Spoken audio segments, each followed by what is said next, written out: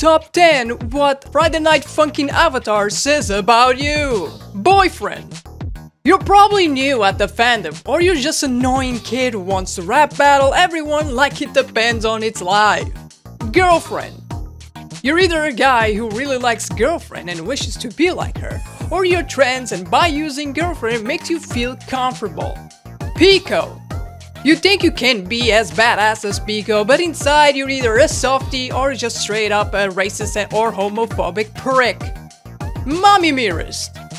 Let's be honest, only fanboys can do better job at doing mommy voice than you girls out there.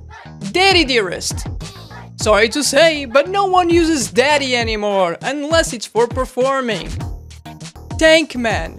This goes the same as for the BF and DD Avatar uses. Rarely to use, or only use when they feel like saying hug all the time.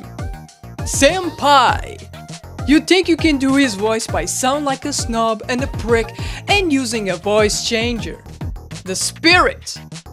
Let's be honest, no one cares about this guy. Tabby.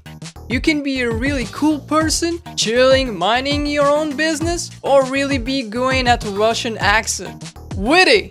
You're either an annoying kid doing the witty scream, or, like Tabby Avatar users, you're just a chilling, minding your own business.